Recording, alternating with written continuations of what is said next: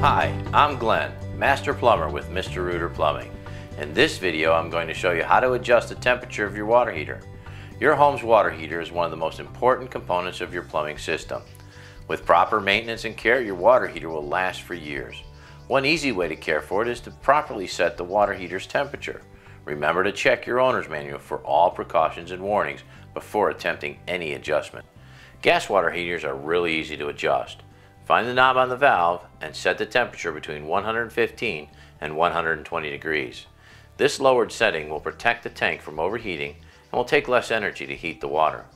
Electric water heaters require additional adjustments, but don't worry, they're not hard. First, be sure to shut off the power to your water heater. This is very important. Next, remove the thermostat covers and the insulation. There are two thermostats on an electric water heater, upper and lower, so I'm going to show you how to adjust both. After removing the covers, take a flathead screwdriver and adjust the temperature between 115 and 120 degrees. You want your top thermostat to be slightly higher than the lower thermostat, so adjust accordingly. If you do not feel qualified or have any issues related to the adjustment, be sure to contact your friendly Mr. Rooter Plumbing.